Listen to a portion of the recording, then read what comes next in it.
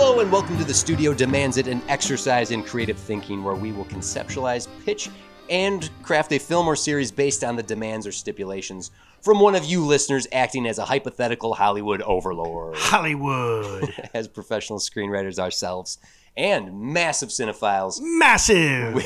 There's a one. We talk movies all the time. All the time. And we like to believe that we could meet any demand thrown at us right here on the spot. We will be your screenwriters for this episode. I am TC DeWitt, and joining me, as always, is Jim $5 Berzelic. $5 words Berzelic. Oh. You are a man of $5 words. Thank you. You use. I don't stop at $2. You don't stop. I don't stop at $2. Yeah, Jim, you have an I'm like, expensive. I say, up it. Double it, Double and then add a little more. Ooh.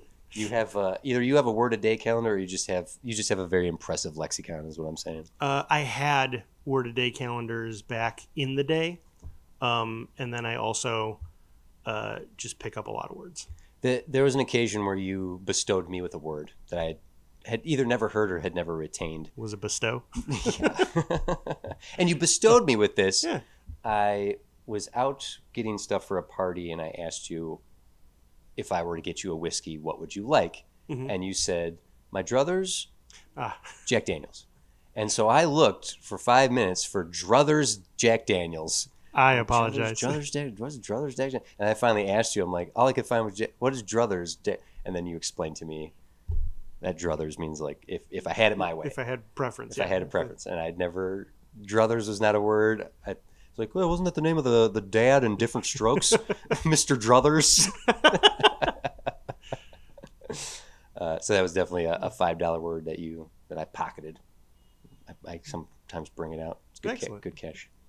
You gotta let it breathe. Do you want over some? Do you have any other impressive words off the top of your dome that you'd like to throw out there in casual conversation?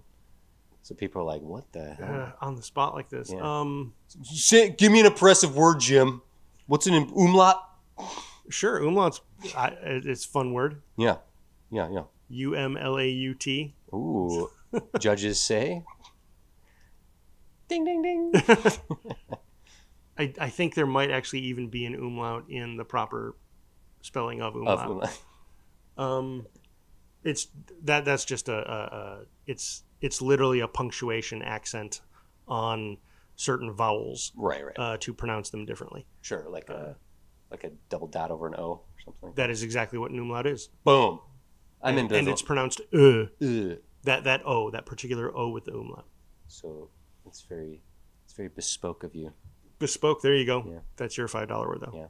I've just been sitting here brainstorming a comprehensive list of words that deviate from my normal pattern of language, but just having a confluence of words in my head right now that I just feel very diminutive at the efficaciousness of and equanimity of giving you give and take within this podcast, but it's turning into a big fiasco. So fiasco's a big word now. Okay. Yeah. Listen, I'm doing this off the top of my head. I know you're impeccably impressed by the pernaciousness of what I'm doing here, but don't be persnickety, man. I'm just pragmatically trying to just fill this. Don't be so banal with me. Are these good words? Am I doing good words? You're doing a good job. Yeah. I'm gonna put a dollar sign up. I like using archaic abbreviations and contractions, like "nair" instead of "never." Ne'er have I seen a movie that upset me more than Joker Folia do this year. Yeah. Ne'er have I. Nair. That's actually not true. We've seen some bad ones this year. That's a whole discussion unto itself. Was that the worst thing we've seen this year? Oh boy. Well, we'll say that for post. Okay. In the post bonus section of the episode here. And the other one is just alternate pronunciations of words, like instead of laboratory, laboratory, aluminium. Yep. This is a very didactic podcast. Instead of conservatory, conservatory. Conservatory. Yes. Garage. Garage, yes. It's a very egregious pronunciation. But you are a very eloquent man, and you very equitably bestow words upon me, just with this innate sense of meticulous brain words. And you just have you have myriad, not a myriad, you have myriad of words to share in this proverbial world. a plethora of verbal plabum. Wow. Yeah. Pablum. Pablum. Not plabum. Pablum. Oh, Jim. This is all faff. This is, ooh, you're faffing about over here. Now you're using foreign words on me. Well, hey, let's get into the episode prep. Thank you for all that. We've just spent a lot of money on all the words we just used here. That was $100 deviation. Yeah, you're welcome. You're welcome, dear listener. You're going to have to slow down to like 0.5% to get all these words. Yeah. Or just pause after we said each one. You're Googling, like, I don't think pervarious was an actual word. I think TC made that up on the spot. Okay. Let's get into the demand. Jim, our amazing listeners have given us, you are amazing listeners. I don't just say that because it's what I say every episode. Our listeners are amazing. It's true. You listen amazingly. And you've given us a hell of a season, so thank you for Yes. that. But you all listening have given us demands from studios literally all over the world. And you listening right now, you can send us any demand you'd like, and we will have to meet it right here on the spot. And when we reach the end of the episode, if we've done our jobs, we very well might have pitched the script that could be greenlit by the fans for the finale, which is very quickly coming up. So thanks to everyone who keeps submitting. Please keep them coming. And I forgot to write down who gave me this demand. Jim, Vamp. Yeah, so we will be doing the finale soon, so keep an eye out for the poll. We put a poll out each time to narrow down at the very least narrow down the finalists, if not downright. No. Every time it actually has been, the winner is what we do, right? Yes, yeah. We last year the Electoral College versus the general vote. Yeah. It came down to a tie that we broke. Let's see if we can make that happen again. Yeah. But yeah, we will. You listeners are going to greenlight what we do. Yeah. Unless Congress has to step in and make a decision, or the Supreme Court has Supreme to Court. step in. This comes from Ian at Bodies Times. Or I'm probably supposed to say Bodies Studios. Yeah. I never got to see that. I really wanted to, and I missed it. Ian, you must be a fan, I guess. But okay, here we go. Ian. Well, actually, I chose this demand because I'm going to make an admission here. So I chose this demand because I knew I wanted to do something in conjunction with Venom. Okay. So I went through our list. I keyword Venom and found that we had 3 or 4 Venom demands, and this is the one that I went with. And so, Ian, you beat out a couple people with Venom demands. I usually just skim for content to make sure it is what it is. This one was the one I selected when I dropped it into the script here to read it. I did catch the second half of it, and so I have a tip off that Jim doesn't have. So, but don't get me wrong. I'm not there's no planning here because this is so cheater. It's meant to be cheater. Spontaneous. You're cheating at podcasting. I'm not cheating on podcasts, and our listeners already know what this podcast is or what this episode's about anyway because they already see the title. But unless. Like that one person from season 1 who keeps listening to episodes blind. Yep.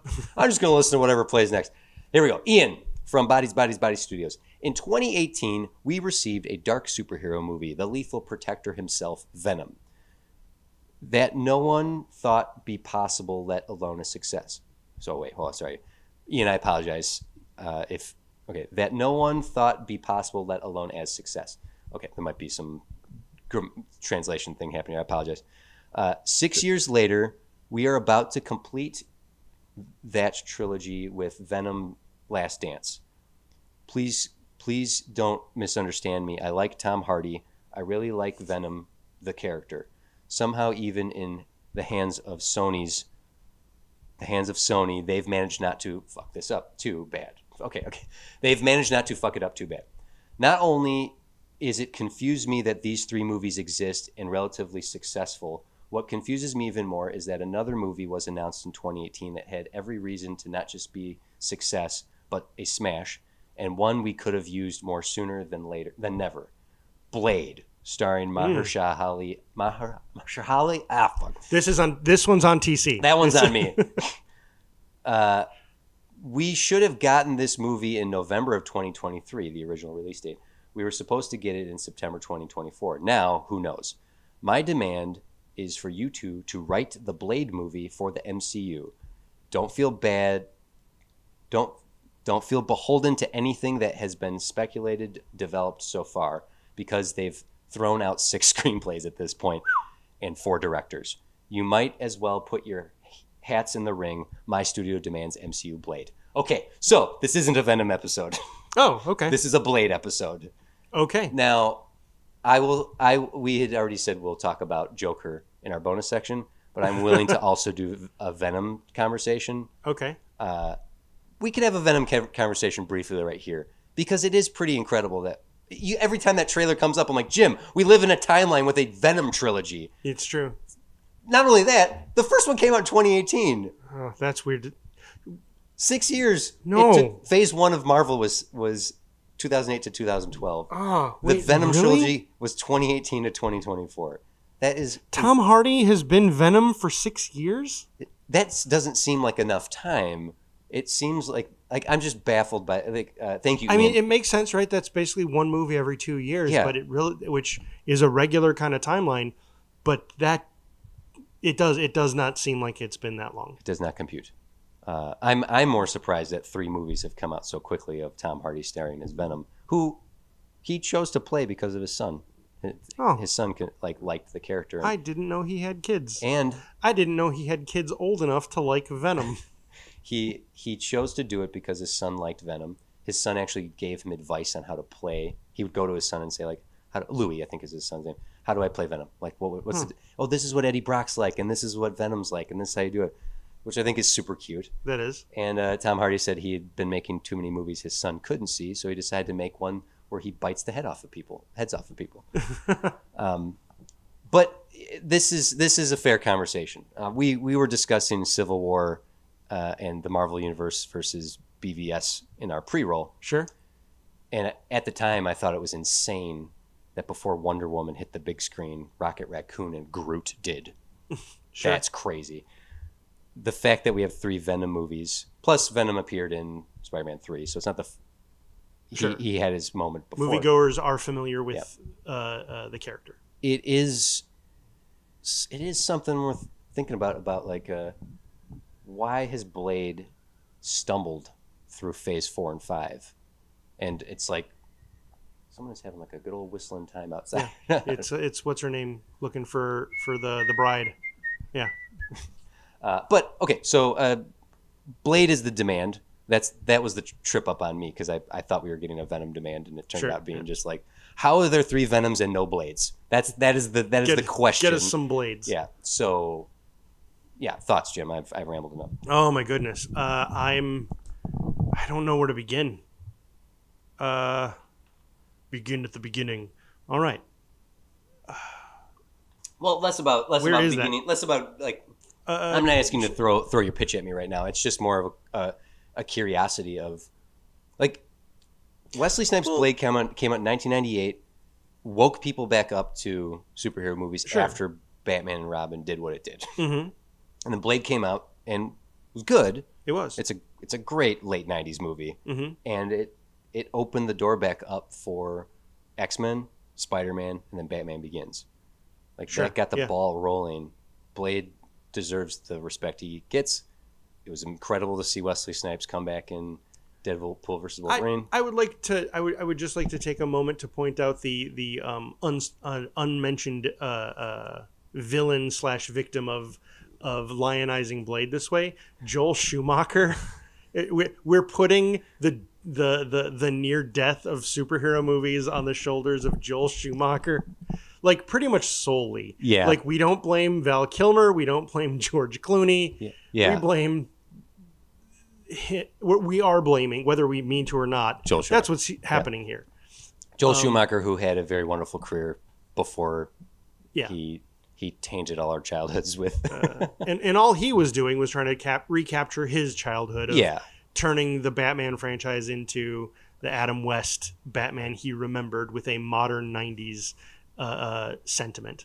I've softened on Batman Forever and Batman Robin, much like I've softened on the Star Wars prequels, where it's like at the time I had frustrated teen youth or preteen youth, and then I grew out of that, and we've moved so far beyond it that now the camp of it is fun. There are fans. There's people who have had their awakenings because of Val Kilmer as Batman. Sure. Like I've come around on it where I'm like, they're dumb. They're bad. Yeah. They're stupid, but they aren't the death of cinema. Sure. So I'm not trying to. I wanted to point, like, because you had said they were that Blade resurrected superhero movies. What killed him? TC Joel Schumacher's mystery. No one we can point at. Listen, that era is so confusing. Everyone always talks about the bat nips. That started in Batman Forever. People, stop putting that on George Clooney. Mm-hmm. Yes, he had nipples on his, but so did Val Kilmer. Just saying. This is what I wanted to talk about. It's true. I'm glad we're getting to the heart of it. Yeah. So anyway, stab it right in the heart with a stake. I just like a vampire, wanted Jim. To point that out. Like a vampire. Like a vampire. Yep. That Blade is what resurrected the films. Mm-hmm. The superhero genre. It walked so Spider-Man could run. You had it right there. You want to try that again? No, I don't. I live with my stumbles. You just stick with the run? run? I live with my stumbles, right. Yep. Oh, yeah, so Spider... Yeah, that's okay. You want to hang your head in shame for a second? Yeah, I do. Okay. So we got Mahershala Ali, his voice at the end of Eternals when Kit Harington's Black Knight received the sword. That movie that everyone remembers and is waiting for every detail to be fulfilled. Yeah. So the promise of Blade was...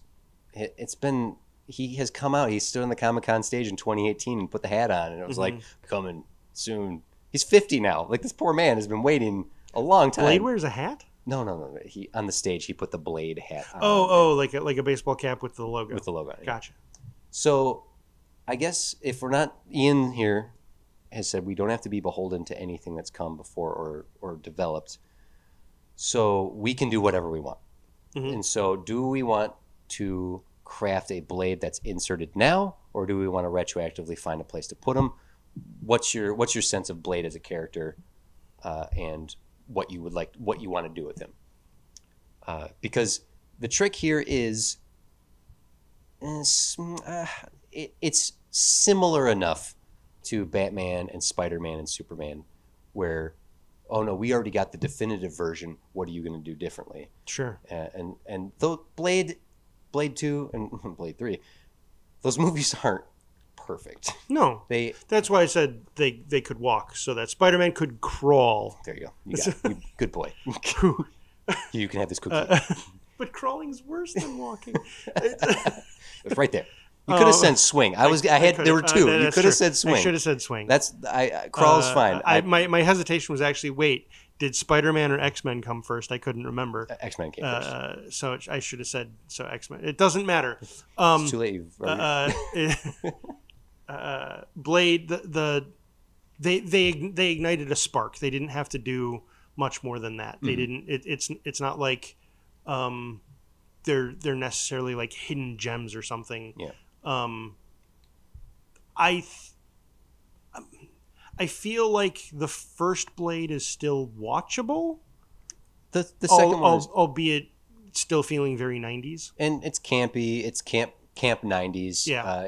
It's more like Matrix really did up the game in terms of blockbuster cinema. Blade was the year before that, and very much had more like Dark City, Dark Man. Like it had the camp of the non-Batman movies, but it's still a fun movie. It's very 90s. Yeah, it's got the steely look to it. That second one, it's Del Toro. There's a lot more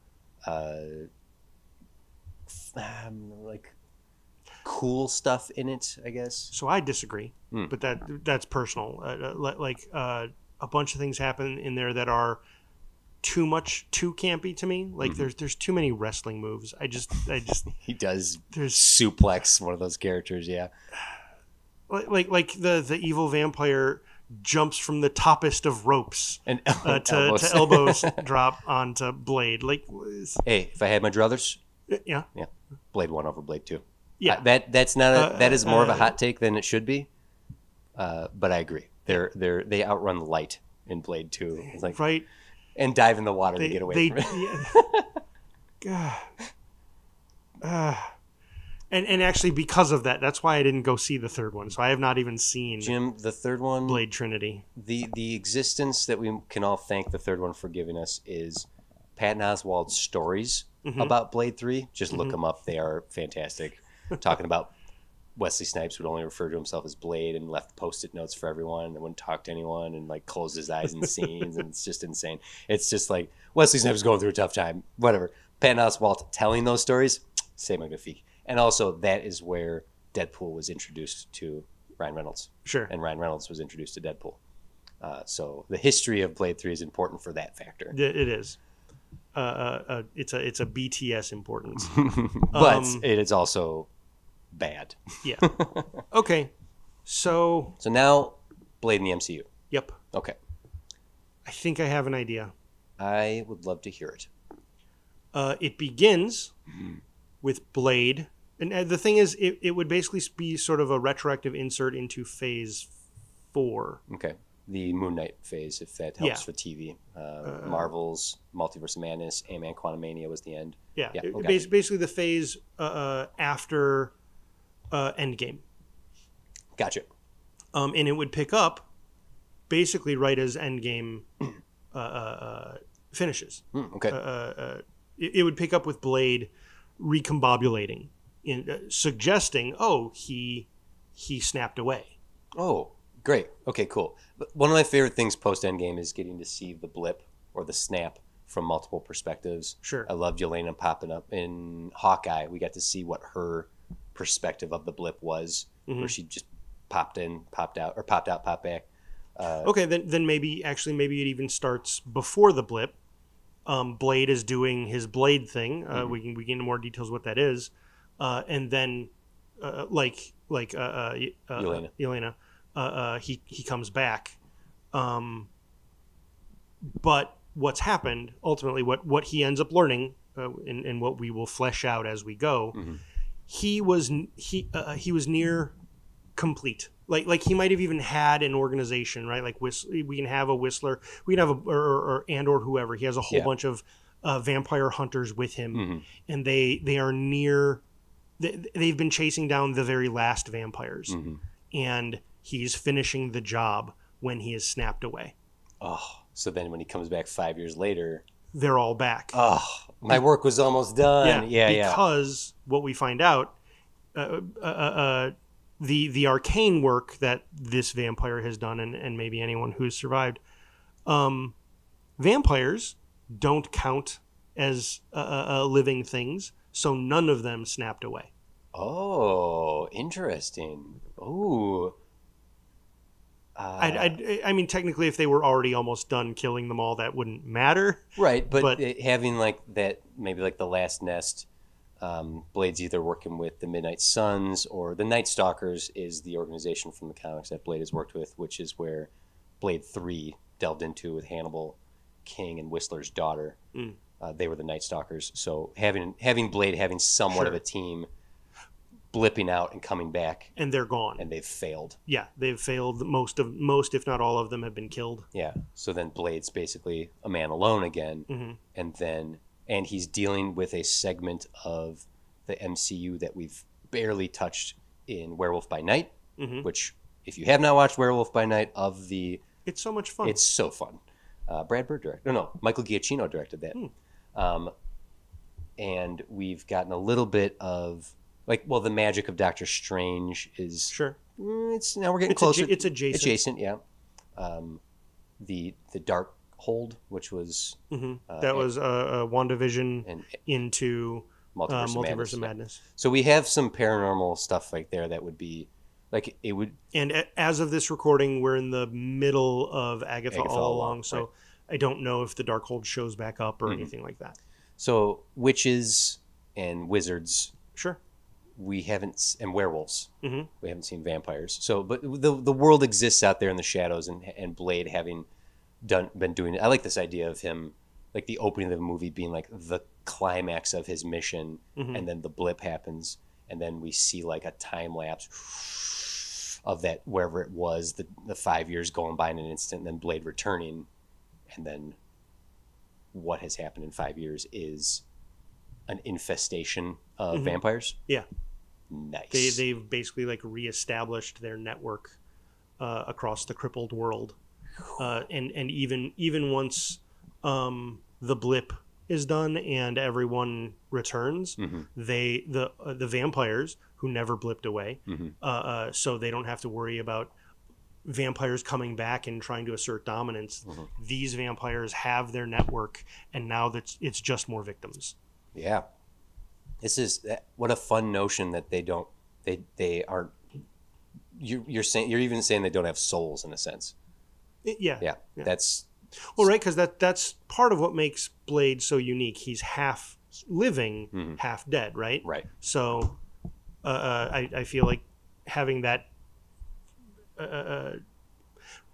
Even our notions of I mean, we have as beings, we have this notion that corpses have a sanctity to them, but also they are just matter. Right. We also half acknowledge that they're not there anymore. Beings. The anymore. soul has gone on, has ascended or descended. And the undead. I guess I'm suggesting the undead are not souls or soul power trapped within a body. Because Thanos didn't snap away half the. Actually, there's even a lot of living things. He didn't snap away half the plants. Right. Yeah, and it's a great bit of continuity to create for these vampires. The MCU vampires are soulless beings. At least the ones we're going to meet in this story. Sure. And so therefore they had the blip meant nothing to them. In fact, it was an advantage to them. Yeah. And that's pretty cool. If there's other people that have taken advantage of the blip, I'm going to do it. Justin Hammer should not have been blipped, and he should have had all the time in the world to reestablish his network so that he was the bad guy in Ant-Man versus the Wasps there. Ooh, yeah. There you go. Sorry. I had to get that out. Waste of Walter Goggins. Okay. Yep. I know I've said that before, but I had to say it again. So yeah, the vampires are establishing dominance. So there's a network of vampires that Blade now has to kick the ass of. Yeah. Now, one of the problems that has come up in the development of Blade, one of the reasons one of the scripts got booted, I think it might have even been the first one that Ali had a lot of trouble with, was like he wasn't the main character anymore. That there was a little too much of you have to put this in and you have to put this character and you have to put this character in, and it became less and less Blade and more just an intersection for Marvel stuff, and it was muddying the waters enough where the director got frustrated, the actor got frustrated, and it was like, okay, start over again. So the reason I bring that up is, do we want that? I like the idea of the Midnight Suns coming into existence in some capacity. We have Moon Knight and we have Black Knight. Sure. Now, I don't want them to be main characters in this per se. I don't want them to be supporting characters either. They can be cameos. Okay. If anything, like I'm gonna where I'm gonna start in this negotiation they're in the stinger. I don't want them to be main characters in the movie. I like the idea of them popping up in a similar capacity as Doctor Strange popped up in Thor Ragnarok. A scene or two. And having Blade, if Blade starts here's my only problem with like that's fine, and I might be taking your notion too literally. Like them being cameos is fine. Doctor Strange is an established character, so when he popped up, we all got to go, we know him from the other thing. Right. With Moon Knight and Black Knight, they are characters we know, but when they pop up, it's not going to be the same. We know, like the Senate. We need. Why is Kit Harington this? He was in Eternals. Which one? Eternals. Yeah, and he had a magic sword apparently that he only talked to at the very end of the movie, and we didn't really get to see him do anything. So that becomes sort of the problem with cameoing them. Do you know what I'm saying? Yes, and here's what I'd like then. If we're going to play nice in the sandbox, references to other. Let's do it like this. In Winter Soldier, when they grab Stenman, it was the when Hydra was revealed and they grabbed him and they're like, "Who are you investigating?" Everyone, this Wasn't Doctor it Strange. Stedman? No, that's something else. That's Seinfeld, isn't it? No, Stedman was Hillary's husband in Fresh Prince of Bel-Air. No, Stedman is Oprah's husband. Yeah. No, sorry. It was the name drop of Doctor Strange in Winter Soldier. We're investigating everyone. There's this and this. Dr. Stephen Strange, blah, blah, blah. Anyone who seems like they'd be a threat. Okay. So having a moment of reference to Black Knight and Moon Knight, Ghost Rider even. Like, let's do a Ghost Rider name drop. Just to say, like, you're not the only one out there. For the past 5 years, there have been others trying to fight the vampires, trying to fight this army that's just been growing. There's this person and this person and this person. And just leave it at that. I don't even want him to show up in the stand. Oh, okay. We'll just say, like, reference him here. So if this is a success, we can do a Blade Midnight Suns. I see. Let's just do a Blade movie, and whoever we choose to be the supporting cast in this exists for in like Falcon's level in Winter Soldier. Okay. Like, hey, I just go where he goes. I just do it slower. Sure. Kind of thing. Why would we say Stedman? Where did that come from? It came from Civil War. Is the right. Who's the that Hydra, guy? Yeah. The bald Hydra guy. Yeah. Who was actually like planted across several things. Yeah. His name will come back to me in a second here. So, yeah, it's as simple as he was just about to complete his mission. So we need like an antagonist. Sure. Don't make it Dracula. Okay. Because that's the main bad guy in Blade Trinity. Yeah. Well, right. Looking at a list of the vampires in the Marvel Universe, there really aren't very many. I actually would almost be... Sitwell. There you go. You found it. That's kind of like Stedman. It was so close. It started with an S. What happened there? I'd almost rather make up our own. Okay. I know that doesn't quite match the rest of the Marvel Universe. Real quick, we're gonna go to the internet. I mean, if you want to know Blade's enemies, is that sort of what you were just thinking? Sort of. He has a plethora because Blade's been around for decades at this point. So if we were to want to specifically do vampires, though, and I don't know these characters well enough, but vampires in Marvel, Baron Blood, don't really know who that is. I actually thought that was a Cobra character. Deacon Frost, that was the first movie. That's Stephen Dorff's villain. Yep. Hannibal King. I don't think he's Hannibal King bad guy, is he? He is the Night Stalker's leader that Ryan Reynolds played. Okay. Blade. Dracula. Jubilee. But she's not a vampire anymore. Yeah. Bloodstorm. Don't know who or what that is. It's a X-Men villain. Lilith. Morbius. Xeris. Nimrod. Nimrod's a vampire? I thought Nimrod was a robot. And vampires. Just the generic vampires. Yeah. Oh no, I guess later on Krieger, Nina Price, Varney, Victor Strange. Well, Count Von Stott is a mutant who was turned into a vampire in the comics and a member of like a cult, like a vampire cult. That's perfect for where I'm thinking we go with this. Okay. I think like Count Von Stott, you get two bonuses here. One, it's a vampire villain that Blade has faced in the comics. Two, he's a mutant. Great. So if only we had the power to use where'd mutants come from. Jim's pitch for mutants in the MCU. Go. My pitch for mutants in the MCU initially came from the Snap.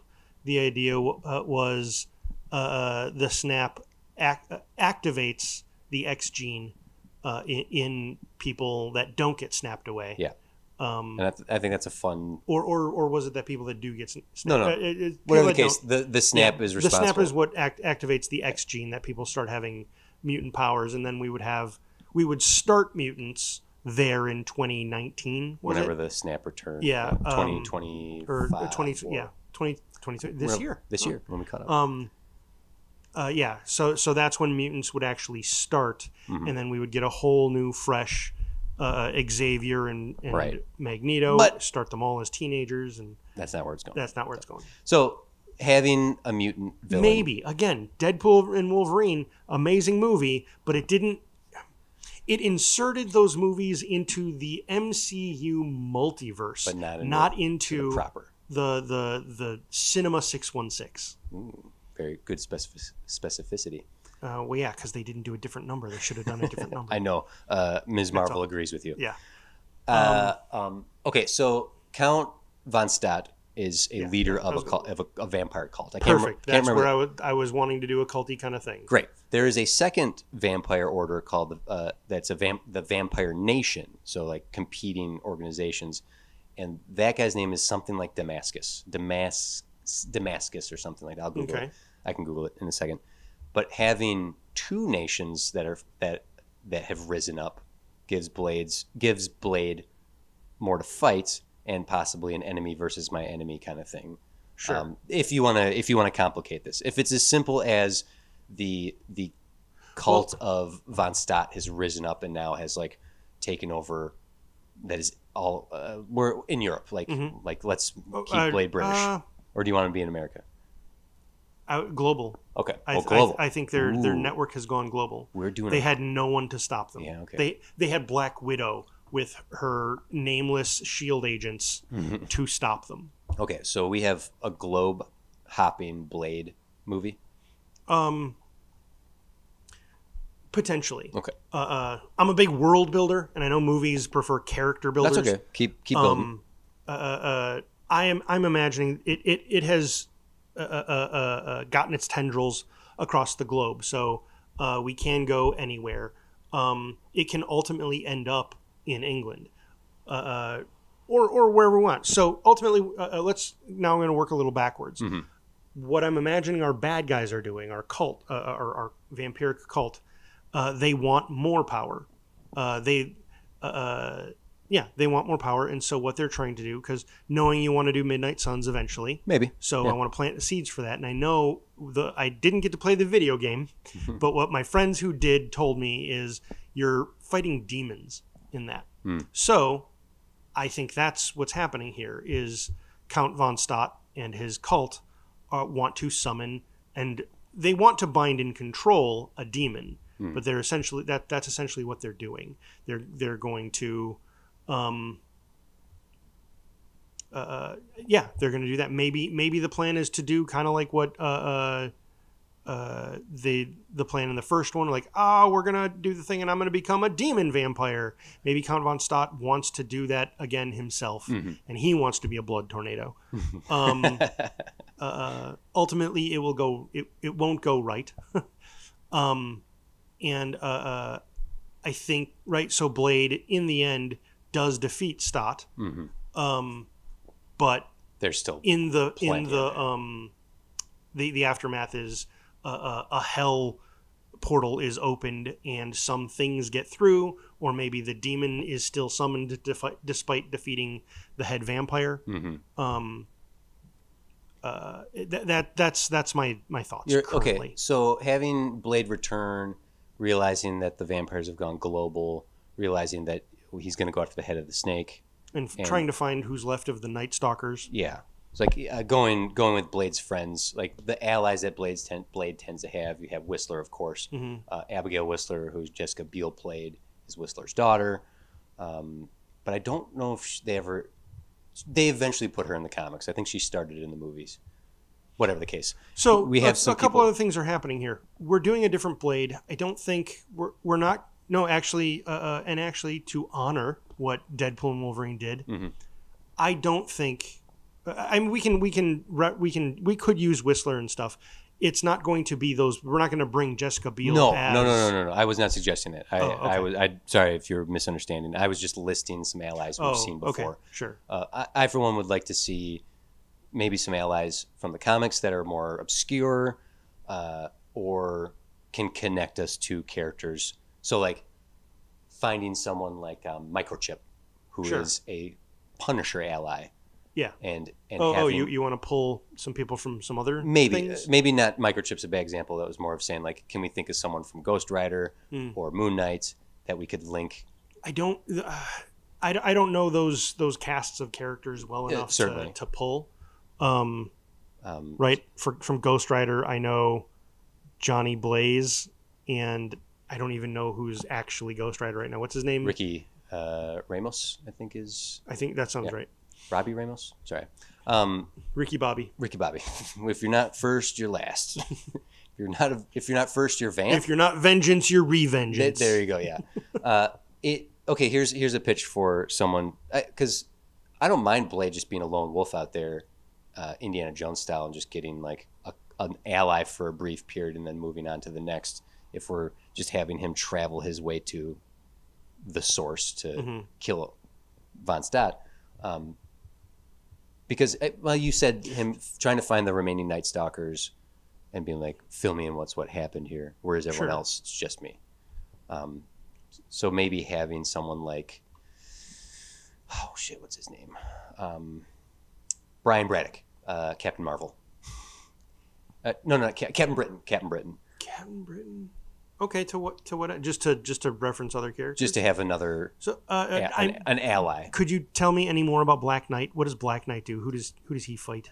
Oof. Black Knight is a legacy persona, if I remember correctly. Black Knight is like once you embody the sword, once you embrace the sword, the blood which has been passed down to the bloodline, the souls of the previous Black Knights are infused within you, and you have all their memories and abilities. And so the coolest version of Iron Fist. Yes. Maybe having Kit Harington be his sidekick in this might be something.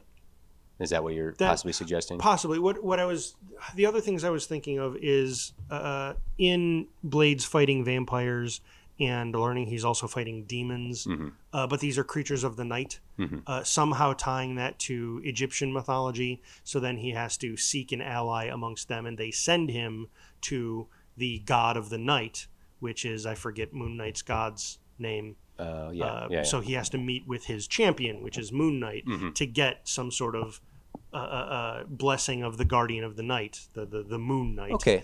And so that would be your cameo. I know you said you didn't even want that, but it'd be a cameo for him to be like, okay, cool, here, have a fucking moon medallion. I'll see you later. I got multiple personality things to do. So then it's not till the end of the movie that it's like, yeah, that thing, I need more help. And then Moon Knight will be like, I'm there for the next one. Right. Call me anytime. And it would essentially, it would be the same thing with the Black Knight, right? So if he's this he's a lineage order of he's an entire order of knights in one person going back ages. There's no reason to think he hadn't fought vampires over. Right? You invoked the word blood, so I'm thinking he somehow crosses that as well.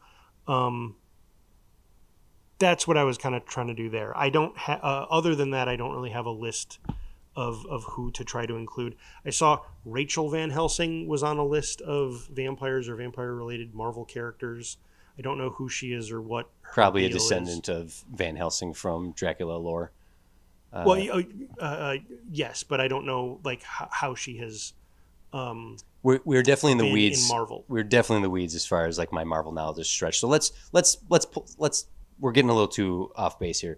So let's just think structurally. We got Blade was completing his lifelong mission. He's blipped away. He comes back at like post snap to find a world that has gone 5 years on without him. Everything that he worked towards has fallen apart in the aftermath of it, and now he must recover from that. And just he chooses his enemy. If that's the head guy, I'm going after him. And I'm gonna fight my way to him. You gasped. A thought occurred. Like I still do like Count von Stott. So it's a fun vampire name. It occurred to me, what if we either make a character or find a character to turn, like when Blade snapped away, they got turned into a vampire. So one of the old Night Stalkers is actually the new villain. Like, you were gone, Blade, and I was turned. What was I supposed to do? Dust myself? I don't know if they use that word. That's just a Buffy word. Well, Hannibal was previously a thrall of a vampire. That's his origin, and I believe they did that in the comic, or they did that in the film. So making the main villain be one of his former allies, I don't love that. Okay. It's a pretty simple plot that we've laid out here. He's back, kill the bad guy. So now it's a matter of we know what the repercussions of him disappearing were. So we might be able to have a meta narrative here of like Blade not knowing what his place is in this universe, in this world. I think that's why I was trying to introduce a new complication, because I feel like he would, like, I'm a vampire hunter. I hunt vampires. I slipped, sort of. It wasn't even technically his fault. So if anything, there's that. It wouldn't be survivor's guilt. Basically, he has guilt over a thing he couldn't help. Right. And yes, I see what you're saying with one of his allies getting turned. Or if like all the Night Stalkers being killed is something to consider that we've already talked about. But as far as his place in the world, he decided what his place was a while ago. It's kill all the vampires, and he had almost finished that, and then it would be exploring. Well, now what? But now, like the plan is clear again. Oh, these things are everywhere. Well, let's try this. Unless you want to explore the notion of the not Prometheus. Is Prodigal. No, is it Promethean? The pushing the rock up the hill. Oh, is that Prometheus? Sisyphus. No, Sisyphus. This is Sisyphusian. Sisyphean. Sisyphean. Right? I almost killed them all, and they're all back again. Now I got to do it all over again. Yeah. Like is that the conflict Blade is exploring? Possibly, at least, especially if a character just straight up tells him, like, you think you'll ever defeat this? There'll always be another. You will always have to do this Sisyphean task. Yeah. Let's try this as far as a meta narrative is concerned, and what's Blade's place within the MCU and this world he's returned to is if the vampires have risen up and the battle against them has gone on for 5 years. The vampires have changed in 5 years, and the people fighting them. So maybe not all the Night Stalkers have been killed, but they've moved on without Blade. Like, we don't need Blade. We're fine. Everything is going perfectly, reasonably well without Blade around. The meta narrative of we've waited this long to see Blade in the movies. What's his place in this universe? So then the movie becomes not just about defeating the bad guy, but proving, no, this is the guy. We need this vampire slayer in this universe. We need this hero specifically in the MCU for X, Y, and Z. Otherwise, it is like Black Knight or any of the Eternals who have amounted to nothing. So I'm suggesting we craft a narrative that is built upon a character not understanding his place and now having to prove why he needs to exist. Because at this point, why do we need a Blade movie is what I'm saying. Sure. I see what you're saying. I don't like exploring that through the notion of having other characters be like, we got this under control. What do we need you for? I would rather...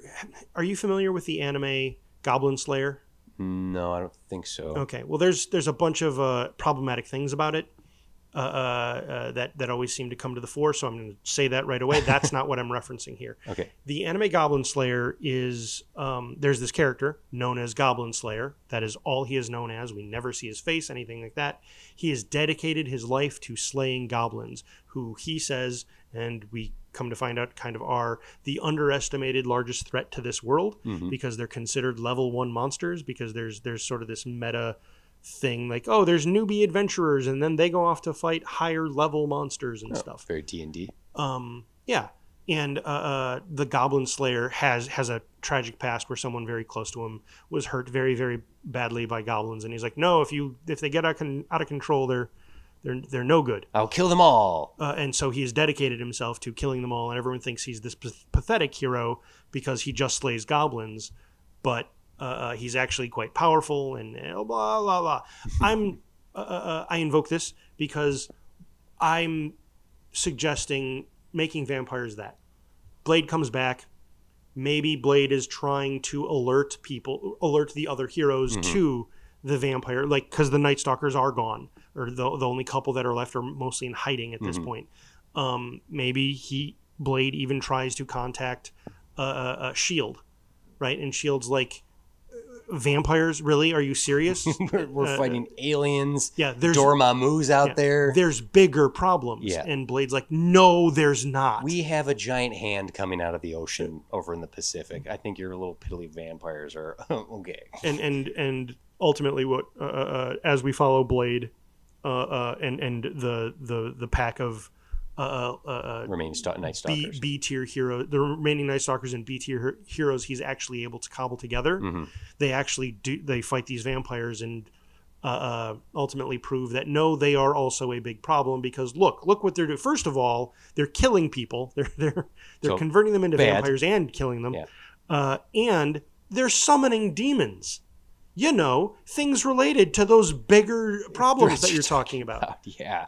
I mean, hell, this might be a place to introduce someone like Blackheart or who's not Mephisto. Sure. I don't know if we want to. People thinking Mephisto is going to be the big bad guy in this new phase anyway. You know what? If anything, this is our podcast. Yeah. I'm going to plant the seed to do our own. Not Dark Avengers, that's a whole different thing, but essentially Midnight Suns thing. Like, so there's a Moon Knight TV show. We're pitching a Blade movie. Mm-hmm. There will likely be in this a Black Knight movie, a whole new Ghost Rider, and it'll all come together with a Midnight Suns, our own Avengers, gotcha. The Midnight Suns, and that villain, the villain at the end of that. Maybe this is too early. Maybe we'll have a hellish Chitauri of some kind, and then tease Mephisto. Okay. If not have Mephisto be the villain of that. Well, then I like. Okay, cool. Put that over there. The idea that Blade is like, no, vampires are a threat, and everyone else is like, what? Come on.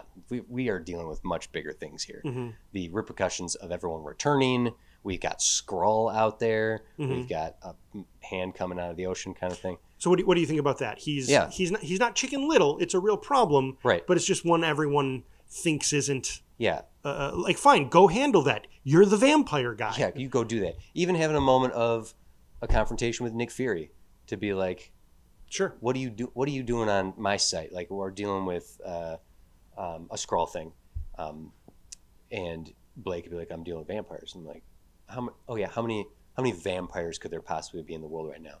Hundreds. Oh, hundreds? Ooh. Nick Fury would never talk like that. Yeah. But the notion that you think the biggest threat is a few hundred bloodsuckers, go take care of that yourself. I'm dealing with interstellar political relations here. And there is a more elegant way to dismiss Blade and not be so glib about it. Yeah. But I like that notion that essentially is and there could be a dismissal of S.H.I.E.L.D. doesn't have time for this. We will assign you an agent. Mm-hmm. And then that could get you an agent. It's someone. We could. I would. It's what was the name of the guy from Hellboy? It's John. It's John Mayer. Yes, John Mayer. Agent John Mayer. Agent John Mayer. I'm gonna help Blade. That was more Dave Matthews. I suppose help some Blade to kill some vampires. There you go. That's Dave Matthews. Thank you very much. I'm gonna kill some vamps. There you go. That's John. Okay, listen. You had suggested that the vampires are trying to up their game by summoning something, and I think Blackheart is one of the best Marvel villains. Yes. To draw from, to draw into this. So the only hesitation I have here for that is it's a little similar to what the plan was for the villain in Moon Knight, which was gather the forces to summon Big Bad Demon Man. That's my only hesitation about that. So alternatively, what I'd like to suggest is if the belief is they are going to summon a demon and then the revelation is, well, we did that 5 years ago. He's right there. He's the one been pulling the strings the whole time. How do you think he's been here the whole time? He's been here the whole time. Yeah. I've been here the whole time. Hey, I'm actually right over here. You've been ignoring me, and I feel real bad about it. He's a South Park character. Yeah. I feel real bad about you ignoring me over here. But thinking like Blade building up to like the climax of we're going to kill Von Stadt and then stop them from summoning Blackheart, only to be like, even if we kill Von Stadt, it doesn't matter. Blackheart has already been here the whole time. So then the threat is much bigger than they even thought it was in the first place. Something like that? Sure. Let's take a break. Okay, I'll let you digest on that, and I'll throw it to a break right now. Blade. Yeah, here's a couple of messages from 65 Media. We'll be right back after this.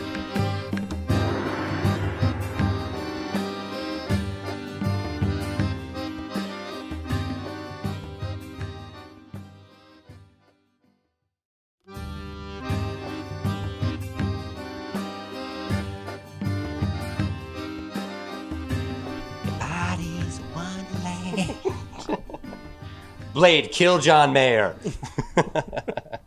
Okay, so how are we doing? I mean, like, a loose plot is fine, and I think we've got something building here. What any trip ups for you? What are you sensing in our pitch here that isn't working for you or is working? No trip ups. Yeah. Not yet. The idea of a globetrotting Blade is fun, like taking him from wherever he blipped out and working his way backwards. Mm-hmm. Touching on the bigger paranormal supernatural world. I do like that. What's the background of Blackheart? Blackheart, now, my memory of Blackheart is X-Men related. But there's... Oh, that's right. He was in Marvel vs. Capcom. Yeah. But... I know that mostly as it was all of Marvel, but it felt mostly X-Men. Yeah. Because he has... Oh, God. I mean, Marvel vs. Capcom, he's such a cool... It's one of those characters like, where the hell did this guy come from? He's... If anyone wants a vision, he's this giant... He's like this obelisk character. They have very like red burning eyes. I always thought he looked like a spiky silhouette. Yeah, there's like quills shooting out of his back. To be glib about it, he was like a big... He was a scary, evil Sonic silhouette. Yeah, Sonic the Hedgehog silhouette. Evil Sonic the Hedgehog. Weirdly, his first appearance is in Daredevil. And John Romita Jr. originally drew him. So that's interesting. I'm going to see if he has any association with Blade. Because I'm very wrong then if he has no association with the X-Men. Because I thought he had no association with... Was he one of the characters in Ghost Rider?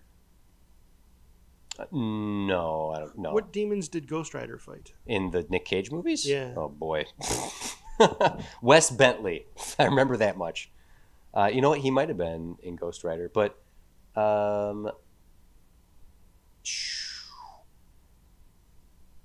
the Mephisto cast... Blackheart to Earth, like kicked Blackheart out of hell. Okay. And I know Blackheart has had like progeny on Earth and whatnot, but for the most part, like the powers are like speed, durability, energy, telepathy, levitation, size alteration, regeneration, soul capturing, mind control, mortality, like just general buffed up villain. Magic villain type stuff. And Mephisto sometimes is taking the form of, if I'm right, Blackheart is Mephisto's son, so the son of the devil. Sure. And that is the extent of my Blackheart knowledge off the top of my dome here. So, okay, well, none of that helps. My guess is the reason he's the son of the devil fought Daredevil is because Daredevil has an entire religion sub through line with Daredevil being Catholic, right, and stuff. So fight the devil, Daredevil. There's also devil on devil fighting. Anyway, Blackheart also tries to corrupt heroes because I know he's had an experience with Spider-Man, and I believe that first Daredevil encounter was him trying to corrupt heroes to be villainous. Okay, so if that helps at all, a little bit. Like he manipulates them, their emotions, and tries to draw hell through them, kind of thing. My thought is, what if Blade, having come back, finding out about the Night Stalkers being decimated, and the vampires reestablishing all of their their nests and stuff, he also finds out, and it's a reason that there's alarm bells that he needs to seek other help. Mm-hmm. Is because some of these vampires, it seems sort of the shot callers, have access to essentially a vampire drug that is being called Blackheart. Okay. That makes them much more powerful. Nice. That gives them powers of things like telekinesis and things like that. Powers beyond even what vampires already have.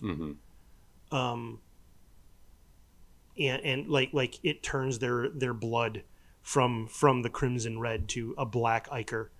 Ichor or ichor? I never know how to pronounce that word. Ichor. I have a cool, because now we can have more blood in a PG-13 movie if it's not red. Oh, well, there you go. Blade could be rated R, but and so so it's this. I need. That's why he's seeking help, but also he needs to find the source, and it seems to be Count von Stott. But it turns out, and he finds out, they've been trying to summon this this demon with these powers, and he finds out, no, that demon's already here. It's been here, and it's the source of this stuff. Yeah. Blackheart is the name of the demon, and it's giving us his blood that is empowering us. And just spreading his seed around the world. Yeah, kind of through vampires, and thus through the vampires into human institutions of power and whatnot. I love. There's a vision of Blade and whoever he should, like, if it is Dane, if it's Black Knight showing up fighting von Stott without even like really having any sort of monologue or anything, just coming and like attacking and getting to that last moment of like, you'll never summon your demon to this plane, and von Stott and like his last breath, like, what? You think I want to? Oh no, you stupid bad. I do like modeling, framing stories, sort of like other stories that came before. I think if I would do anything for this, I would do the story Heart of Darkness, or moviegoers would know it as Apocalypse Now. Okay, yeah. Joseph Conrad's Heart of Darkness. Yeah. I don't know what our river would be. It could be more of a metaphorical one, and that's why he has to go across the world. So whatever our red dotted line across the map is, we'll travel by map. Yeah. But essentially, that means Count von Stott could come down to being essentially the Dennis Quaid character. Like, oh man, you don't even know. And then he has to go into the inner sanctum where Blackheart is. And he's like, you think you're an assassin? Yeah. Sent in the night? No, you're an errand boy. Yeah, that's not bad. Come get me, errand boy. A little something like that. I want to throw this in for our not quick travel, but just a way to get these characters across the world a little more efficiently, especially if they're connecting the dots. If we do some sort of globe trotting, not fetch quest, but like Indiana Jones, where you had to go from A to B to C to D to kind of get to the villain. If we're gonna bring Dane in, like if that is one of the either a Night Stalker, or if Black Knight joined in this fight against the demons, getting a sling ring, one of the Doctor Strange rings, just so we have a teleportation device that gets us through. I'm not completely sold on that. I'm throwing it out just for the sake of traveling. However, alternatively, I don't mind travel time in stories because it gives characters a moment to slow down and discuss things. And there are interesting ways to do that. In an adventure sense, I point to The Mummy. There are plenty. The action sequence, slow down, travel and talk. Action sequence, slow down, travel and talk. Yeah. So I'm taking the sling ring away. I put it on the table, and then I open the portal and threw the ring through and shut the portal. Yeah. That way we can take our characters across, travel through map, and give them some time to discuss shit. Yeah. But to go back to your point of like that Blackheart's blood is being used to infect, like almost like a drug for vampires, and then infecting non-vampires. Like that's pretty cool. And it's blood. Yeah. Relating back to the whole vampire notion. Yeah. It's just demon blood. What do you think of the notion of a bigger picture of Blade not really understanding his needing to narratively prove his import in this universe? Like, whether he says it or not, I need to be doing this fight because no one else will. That's why I belong here. Like I'm going back to that. I don't want him to be proving himself to other vampire hunters. I like the notion of trying to clue other people in this world into vampires are a problem, and they're like, whatever. Yeah. Yes, agreed. I'm gonna evoke Indiana Jones for the 50th time. Indiana Jones knows exactly who he is and what he's doing. Yeah. And he, though has character arcs, they're very minimal. His achieving a goal is ultimately what is important to him. Mm-hmm. So I think Blade having a bit of confusion but no doubt, be like yeah, I'm just gonna keep doing what I was doing before, whether you believe in it or not, it exists. Yeah. So then, yeah. Without saying it, he's proving why he belongs in this universe. Mm-hmm. Take that, naysayers like me 10 minutes ago. Well, I also think, right, so as we're going around, I mean, I don't know how many set pieces, I don't know how many scenes we actually have to have him try recruiting other people, and actually maybe that's a part of the character building. Blade, as we've known him, he's not a diplomatic type, right? He wears wraparound sunglasses and carries a katana. He's not exactly the type to recruit people. Yeah. So him having to be the one to go to at that time, I think it would still be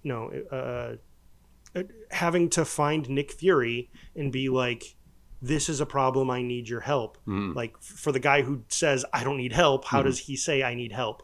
And being given the pittance of one agent, one desk clerk looking to get it into the field, right? Like, that's not what SHIELD, that's not why I came to SHIELD.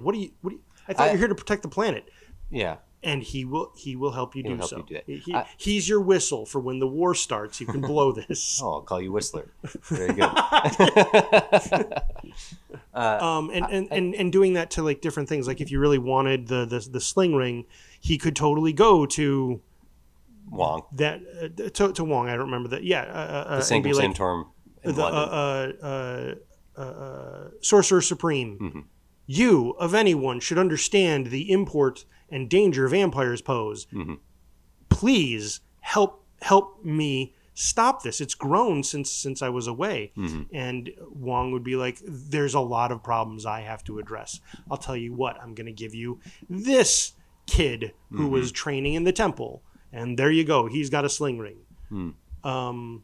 So like he could, because that's the thing, our good guys, what I also like that we're doing here is all the other movies. Why didn't they just call the Avengers? Right. Is I like the idea of him doing so and them blowing now I'm on him board. Off. Yes, now I'm on board. I was a little hesitant to like let this evolve into a team movie because we've seen multiple team movies at this point, and I don't mind the solo adventure, but you're onto something there. Like, yeah, one of the why don't they just do this? Like, look, we literally have a character doing this, and he's getting ignored. He's getting blown off.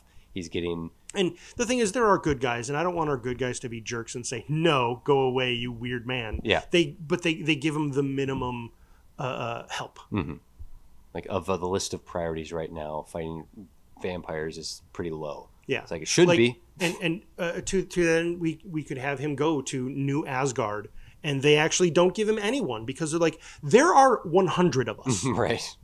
Like, in the universe, we can't afford to give you anyone. We'll let you know if a vampire shows up in this fjord. Fjord. Just fun to say. Fjord. They have his umlaut over the U. It or does. the O. The O. Yeah.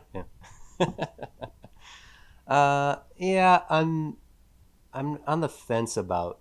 I don't mind this. The him connecting the dots from one spot to another, and in the midst of connecting those dots... Okay. I want to rationalize this a little bit more. Okay. I don't particularly like the idea of Blade just going, I need to visit these people and then these people and these people. So nexus, like points of activity, like severe points of activity, happen to be within the vicinity of people who should be doing something about it.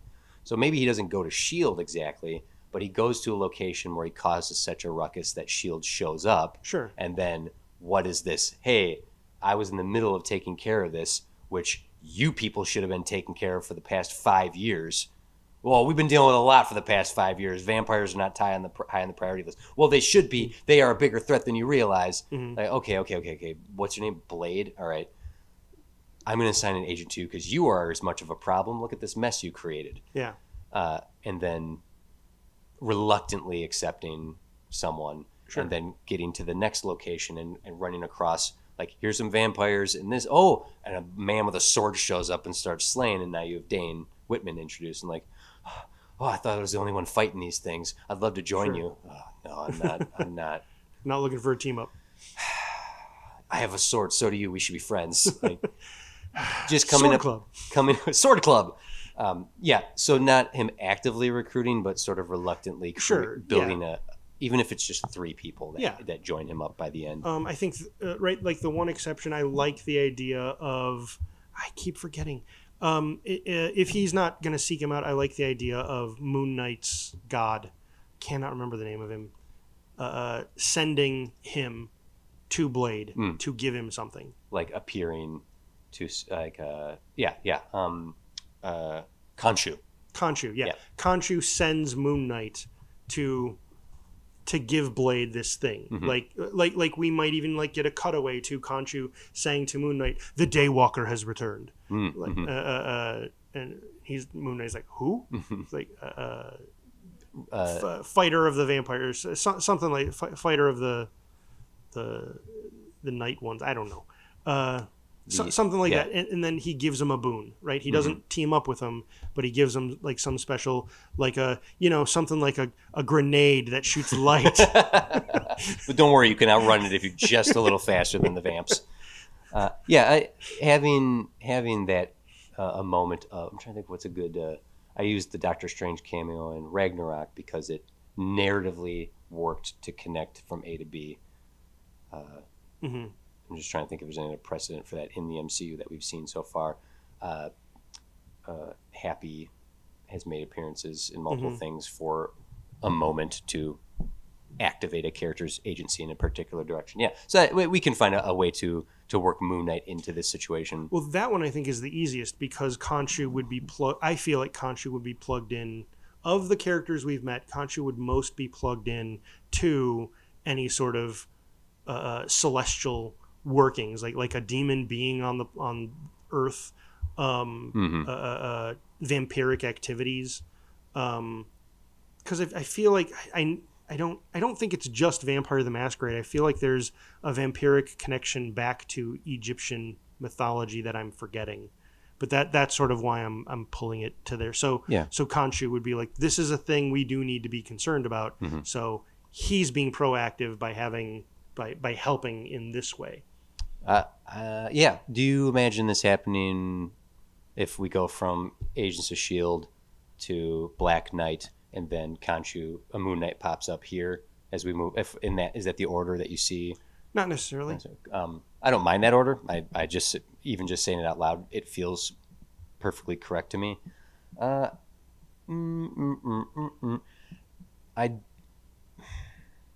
I'm of 2 minds of just seeing Moon Knight pop up to say, here's a thing, bye. But I also like the notion of Moon Knight showing up. It could be a bit larger. Think the Paladin in D&D. Yeah. Yes. Okay. Okay. It doesn't have to be side quest. Here's a door prize. It could be a whole side quest. As long as it has. In fact. So I know I said I only wanted at most a cameo, and that's what this could be.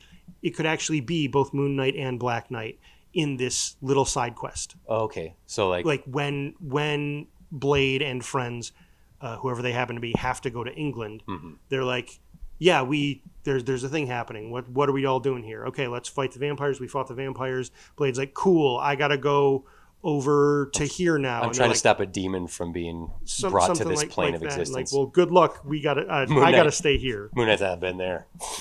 Yeah, actually, that'd be a hilarious thing for him to say. Any advice? Yeah, don't let 2 giant demons fight over the city. Yeah. Oh, good, thanks. That's really helpful. Do you want to? That's terrible advice. That's all I got. That's all I got. Ask me again when another personality's in charge. I don't mind that, like him coming across the location and then Black Knight and Moon Knight are kicking some ass, and then they have the Paladin from D&D is a great example of 15 minutes of a side quest that pushes our characters forward. Would they retrieve the helmet? Yeah. Okay. Getting something out of it. Perhaps Blade's going to retrieve an item that Moon Knight and Black Knight are also fighting to protect against vampiric villains and then we were trying to stop these vampires from taking the MacGuffin. You think we're just going to let you have it? Yeah, I'm only half vampire.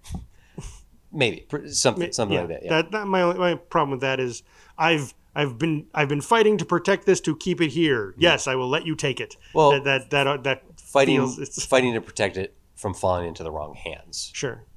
Just that's the soft suggestion. Maybe. I'd rather have it be bestowed upon they come across Blade in a vampire fight in England, and they could even have their own, like, you're a vampire. No, I'm not. I fight the vampires. I'm the Daywalker. Like, oh, Daywalker, I've heard of you. And then the three of them are like, why are there suddenly a whole bunch more vampires here right now? And Blade's like, because of this thing. Oh, okay, we'll help you go get it. And then they get it. Okay. Like that, rather than the reverse. Sure. I like that. That makes it more logical that Blade would get it in the end. Yeah. Yeah, that's fine. Is it just him and this agent? Do we want a couple of the Night Stalkers to join him? Sure. Yeah. I don't know names. That's why I haven't said anyone. It could be. I don't even care, up to 5. They're not all going to be fighters, right? They're a support staff. Very Blade 2 to have a team. Sure. That Blade is involved with. And they don't have to be, but just having a face be like, oh, that's the guy who buys the plane tickets. We don't have to imagine Blade looking for bargains on Expedia. Do the clerical work for me. Get over here. Hey, Whistler. Come on. Load my guns. And working their way to our villain. So to build this out further, Blade's got a pretty direct route and mission. Yeah. Kill the bad guy. Mm-hmm. Oops, there's a bigger bad guy. Now kill the bigger bad guy. That doesn't feel like enough right now. That doesn't feel like enough. Well, I imagine... I like what we got. Sure. But it's missing something for me to go, God, I want to see this. Well, think of it... It's a pyramid, right? It's a pyramid scheme. There's someone at the top, and there's people underneath. Blade doesn't know who's at the top, so he has to work his way there. How's he going to work his way there? By finding a guy at the bottom and finding out who he works for. And that's what's happening, is he's working his way up the ladder, or pyramid, to stop mixing my shapes. So it would more be. It's not just, I stopped the one guy. Twist, there's one above him. It's more. Think about Apocalypse Now. They're working their way up the river. They run into different complications. They run into choices that have to be made. You can say Charlie. What? They run into Charlie. Charlies that have to be made. Charlies that have to be. Charlie's in the trees. Charlie's in the river. Never get out of the boat. Never get out of the boat. If it's a 2-hour movie, 6-7 set pieces of him slaying and progressing the plot. Yeah, in that case, what would really sell this movie is the fight choreography, because it is pretty simple of a film. It's not much more complex than The Raid or Taken, or you've evoked Apocalypse Now. Cool. Like I'm like going off that. Yeah, it's a pretty thin plot that could be driven by the cool factor. Sure. Well, and so like Apocalypse Now pontificates about the notion of war, and mortality and all the things in between, and we get a bunch of different perspectives on that, and that could basically be what happens is as he gets a clue to go to another place, we can meet people that are fighting the fight there on the whatever street level characters are trying to resist the vampires wherever they're at, so that we can have the same sort of equivalence, the same beats as something like Apocalypse Now has. Yes. What we need to do though is come to a very exciting climax. Blade and whoever remains versus some vampires, and Blade versus Count Von Stadt, and having a big action sequence there that feels like the ending. Oops, surprise! literally the shadows that have been all around us all at this entire fight sequence, these moving shadows that we noticed when we walked through the door and didn't understand. That's the threat. This is Blackheart. Blackheart isn't the drug we've been chasing to destroy that's being distributed by Von Stott. Blackheart is, and then their Blackheart is, and now everything, all the vampires they've fought up to this point are child's play compared to the son of Mephisto, a demon from actual hell. And now the true fight of the final battle of the movie is in front of us. And then and it could be like, we're not. They weren't trying to open a portal to me, right? I've been here. I've been here. Yeah. Every person who's taken Blackheart, who's taken my blood, who I have sired into being black-hearted vampires, is a portal themselves. You're too late, Blade. Even with the number you've killed. Yeah. I'm everywhere. Ha ha ha ha. Well, cut your head off. I guess I got to go deal with all those vampires. And then the head grows back. I'm like, you thought it'd be that easily? Yes, I did. Cut that head off. I'll do this all day. That head off. Then stop doing that. Cut that head Listen, off. I'm trying to tell you something. Cut that head off. Oh my off. God, my head came out of my butt this time. What are you gonna do? You're gonna cut my butt off? Cut that head off. God damn it. Which cutting the head off is not. What I mean? Is yes, that little interplay you want to discuss? How does he defeat Blackheart? I like by cutting his head off. No. You can't keep doing that. I'm just gonna keep growing it back. Do you not understand? I don't. Cut it off. Okay. I've come to bargain. That. But in reverse. I didn't come to bargain. Cut the head off. Yes, that is my last thing we need to discuss here, as far as I'm concerned, is how do we defeat this villain in the end? How does Blade defeat Blackheart? If this is a demon that has literally been infesting the planet with himself or itself for 5 years, how do you defeat this being? What if that's the MacGuffin that Moon Knight Khonshu gave him in the first place? He gave him a canoptic jar. Ooh, go on.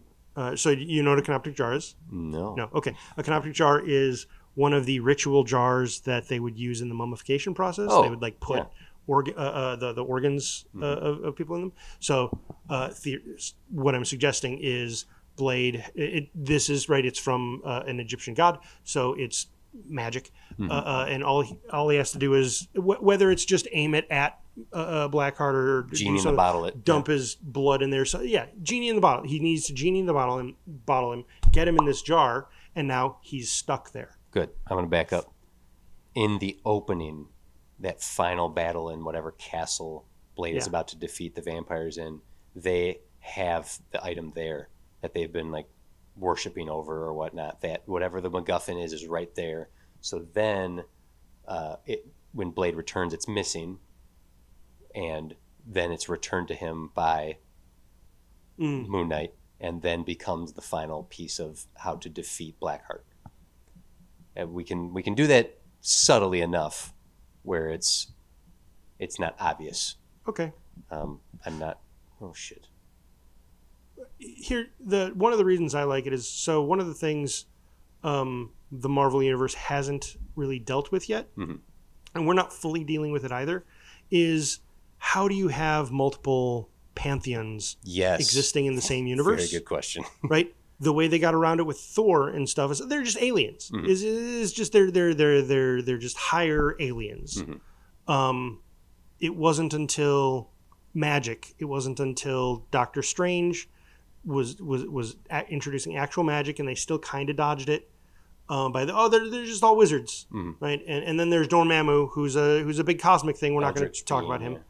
And then Scarlet Witch also bypassed it in a really similar way. Agatha all along might be the closest we're getting to really dealing with magic, but Moon Knight actually brought in another religion. Right? It brought in the Egyptian pantheon, and it didn't really talk about or address how were you guys the pantheon while the Asgardians were like. That's easy enough to kind of also hand wave. Well, they're aliens, right? They're from another planet. They call it a plane. It's a planet. Meanwhile, we're the gods here. I think what I like the idea of pointing at is still not addressing exactly what it means, but the reason this canoptic jar works so well on Blackheart is because Blackheart is from like a different mythology. Yeah. And so he can't counter this magic, if you will. Yeah.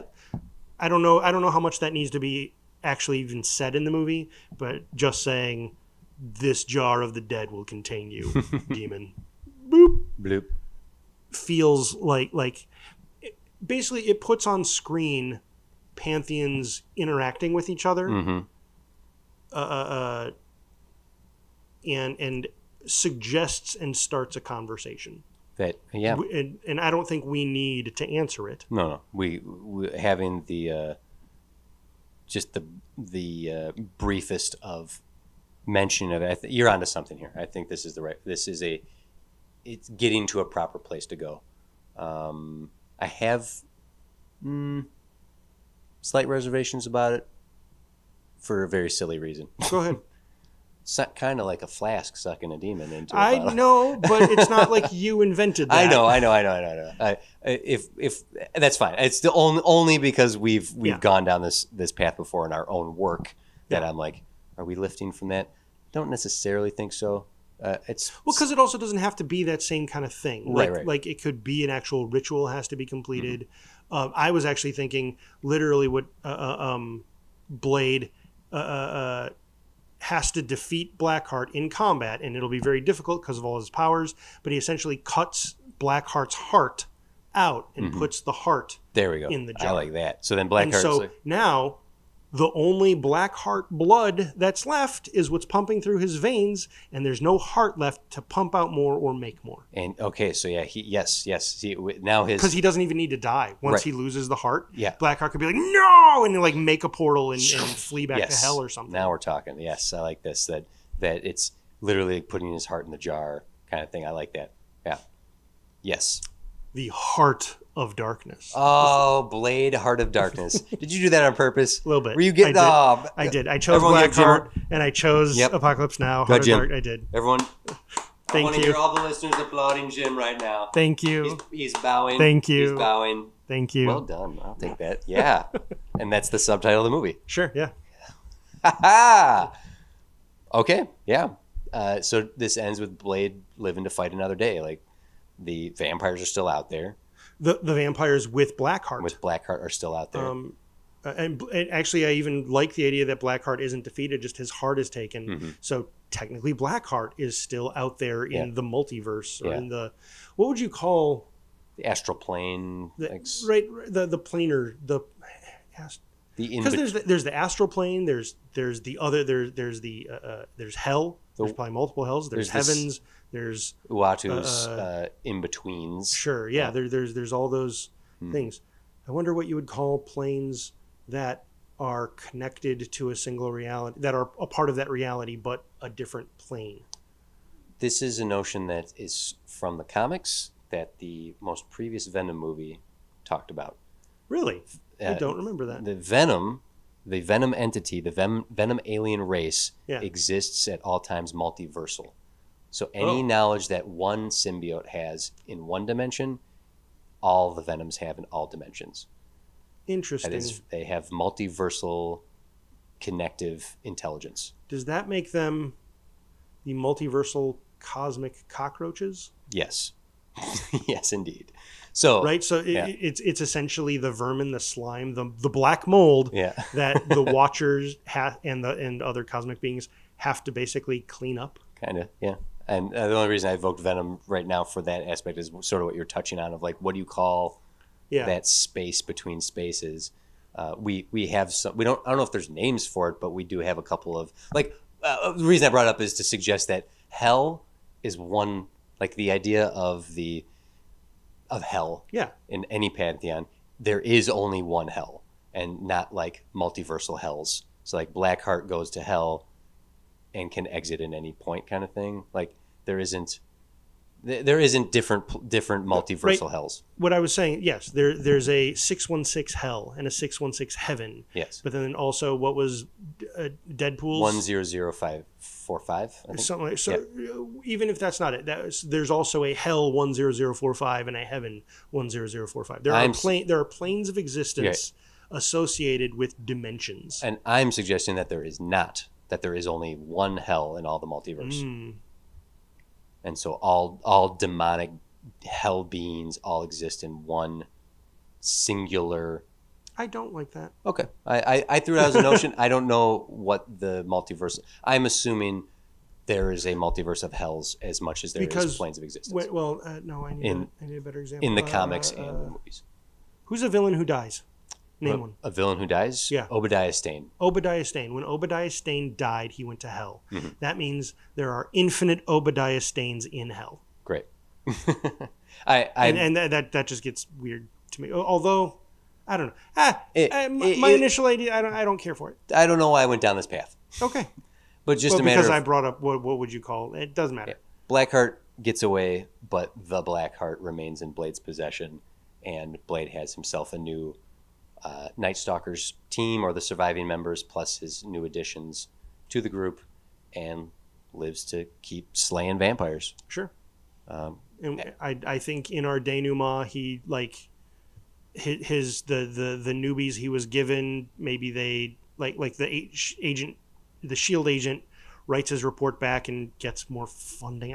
But basically, I like the idea of alluding to the Midnight Suns being a thing. Mm-hmm. So oh, that Moon Knight guy that showed up, yeah, he's interested, and maybe suggesting something. Or I guess if I wanted to allude to the multi-picture movie coming together, I'm doing it too soon. Here's a suggestion that reporting back to Nick Fury, and Nick Fury being like, I guess maybe I underestimated not just the threat, but your importance in facing that threat. So you can keep having Agent Bland. And also, I got a couple files here couple cases here that probably could use your expertise, and then hint to Ghost Rider or hint to some other paranormal a werewolf running around or a man thing running around. By that point, if we've had Nick Fury already, I wouldn't want to do it again. I would way rather have that agent say I've been assigned the X-Files. Yeah, I've been given a budget. Yeah. And he's floored by that notion. I'm a whole department. Yeah. We're suggesting the same thing. That this ends with Blade having a source for his missions. Sure. That he's not just wandering aimlessly killing vampires. He literally has a source for work.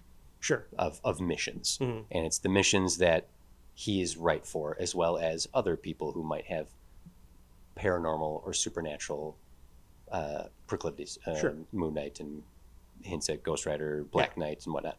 Yes. So then hinting towards the Midnight Suns by the end of it. Cool. Blade. I'm happy with that. Is the studio happy with that? That is a good question. Ian, we turn to you over at... And studio Bodies.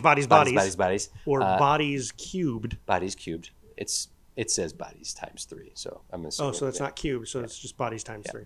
So Ian, how did we do? What did we miss? Did this insert Blade into the universe in a way that makes you happy?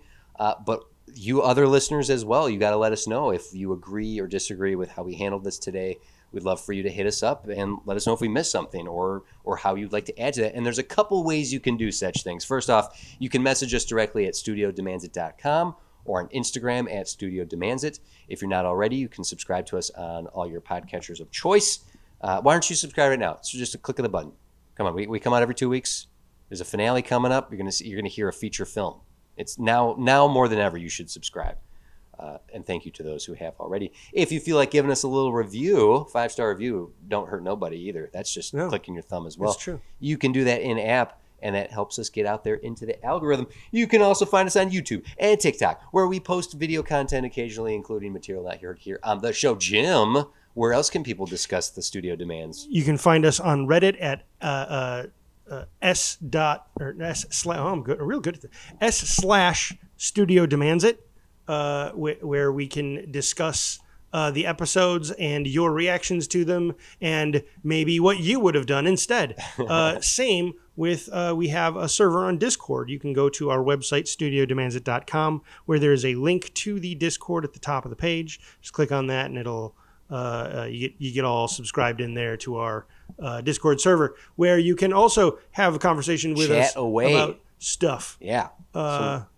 And come bother me in my lurking ways so that I actually respond more. Come talk to me. Get Jim. Get him. And also, if you would like to, we have a Patreon for a couple bucks a month. You can get episodes early. They are twice as long. For example, today we started talking about sports movies, and then we evolved it into the soon to burst or maybe not superhero bubble. We talked about the substance and body horror.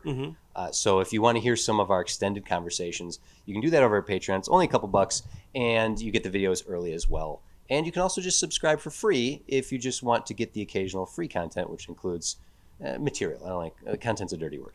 The additional material of our walking out of theater reviews every now and then. And for right now, what we're about to do is we are going to discuss Joker Folie à Deux in our bonus section. But before that, we saw that movie. We saw that movie. We're going to do, but I want to do one other thing. First, massive thank you to 6.5 Media for everything they do for us. What an awesome season we've had here. Ladies and gentlemen, this is our last standard episode for the season. This is our last demand. We will be doing the crossover with AVP coming up, the penultimate episode where we will... AZP. I'm sorry, I said AVP. And then the finale. We are mere episodes away, folks. So very exciting there. And for those who listen to us and don't know, AZP is another Zelda podcast. Yes, my apologies. Yes, David Geiser, who is the godfather of 6.5 Media. We do a crossover episodes every season. And Jim, I'm so excited for this year's crossover. Yeah. I've been waiting for this. It came in last year. I saw it right after we recorded our episode, and I was like, we're doing this next year. I'm getting Jim on this time because I've been guesting. I haven't been on those episodes. Jim will be joining the Zelda crossover episode this year, and I'm very excited to do so. So please stick around for that. Now, before we truly wrap up here, we're not truly done yet. We're not truly done yet. This is technically the end of the episode. This is technically the end of the episode, and would technically go into the bonus section. But before we actually go into Patreon territory, to give a little bonus to our friends who stuck through this point right here, let's just briefly talk about Venom's place in the MCU. Now, we've previously done Venom in the MCU last season, 2 seasons ago, when we did The Amazing Spider-Man 3. We did pitch Venom's place in the MCU by suggesting Tom Hardy be Eddie Brock in movie 616 and be the villain. But not be the same Eddie Brock and Venom he's been playing over at Sony. Over at the Sonyverse, right. So the reason I'm throwing Venom out into the open here right now is we thought we were going to do a Venom episode. Yeah. And while we do very little pre-thought to these because of the spontaneity of pitching on the spot, were there any tiny little Venom nuggets that you might have wanted to explore in a Venom episode that we did not do? No, it kind of came down to what were those demands going to be. Was it going to be? That's always the trick, because we can know what the subject's going to be, but there's no way of knowing what the demand is going to be until we read it live. I'm not sure. Yeah, the idea of maybe if the demand had been what would our third Venom be, or what would we do differently? Honestly, I don't like Venom enough as a hero. Okay, Sam Raimi. I like Venom the villain. Sure. That's always my preferred version of him, to hate Spider-Man. And I think as a hero, he's interesting, but he requires Spider-Man to be in contrast to. Because the whole reason Venom, the symbiont, wants to be a hero is because he once was one with Peter Parker. And he, as much as he changed Peter during that time, Peter changed him as well. and so he wants to do right, which is why he is the lethal protector. Mm-hmm. He's like, no, we help people. Look, that woman is getting her purse snatched. I'll jump down there and eat this guy and give the woman her purse back, and she screams and runs away. What are you so upset about? Yeah, right. Like, I believe that's actually the way when Venom got his own comic as the lethal protector. Yeah. That's how it started. Was he stops a purse snatcher. And I feel, even without Spider-Man present, I feel like the Sony movies have pretty much done that. They've done it. They've weirdly, somehow, inexplicably, as I've said time and again, this trilogy is perfectly fine. All the other things I can think of on how I like Venom don't really have him as a character. He's more of like I haven't even read all of Old Man Logan, but I love Venom's presence in it. Mm-hmm. He's chasing Wolverine, and he's venomized. He's basically lifted the remains of a Tyrannosaurus Rex. So he's a Venom Tyrannosaurus Rex chasing Wolverine and Hawkeye across the country. Wonder if we'll ever see that in live action.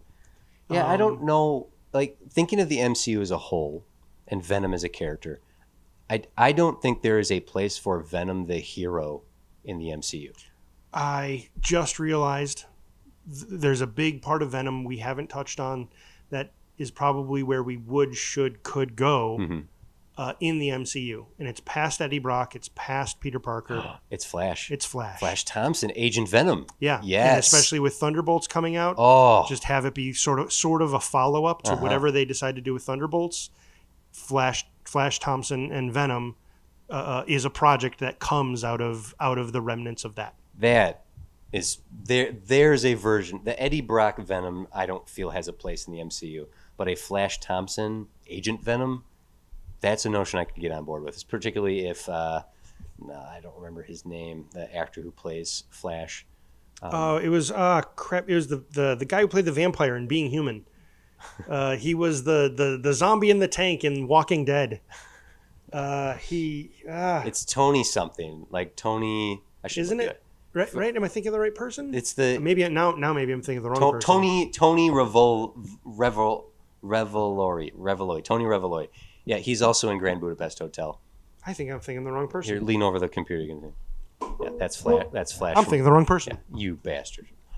I'm thinking of the voice of Darth Maul.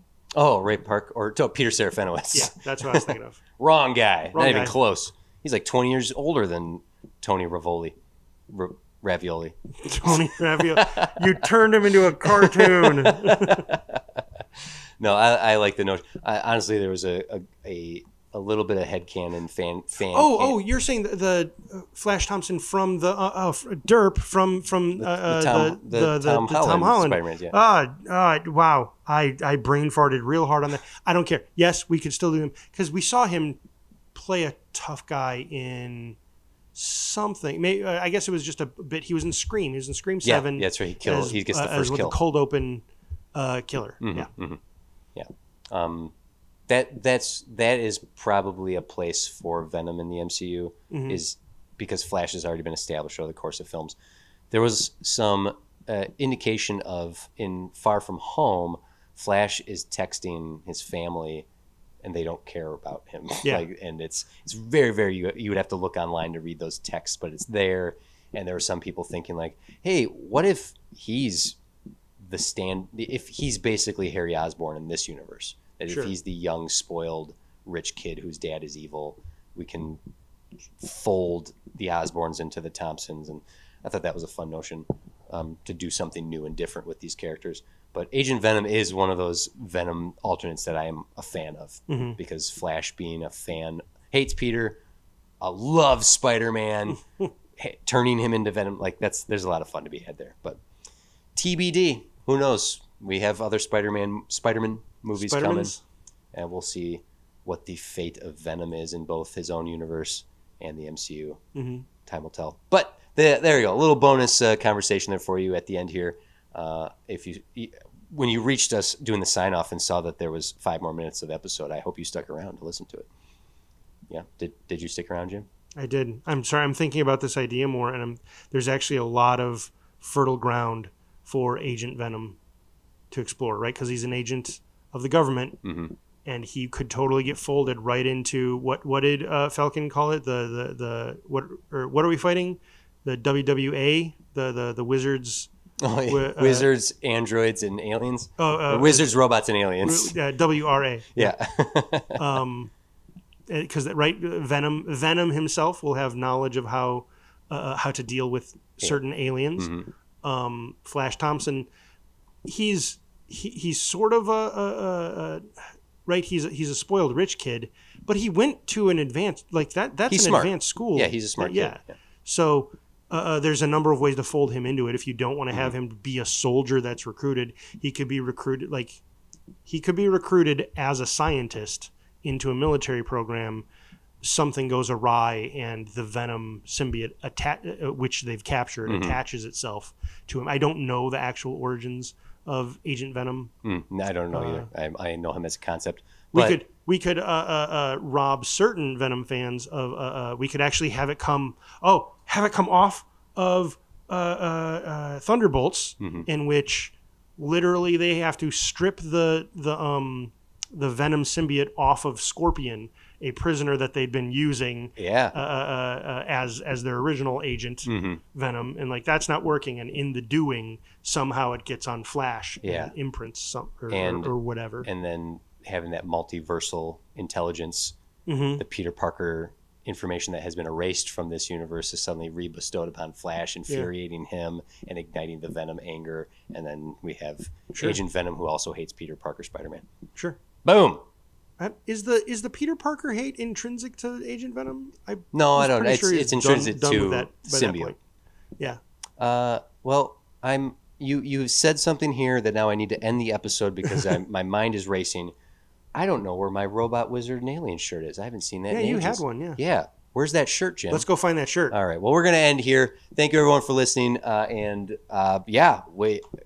season finale is coming soon. Pay attention to the socials for voting on what we greenlight or what you greenlight for us to produce. So that's all, folks. I'm terrible at doing the Porky Pig. Be kind to yourself and others, and until next time. That's what I'm Porky TC. Pig says? No, it's not. I'm Jim. Goodbye.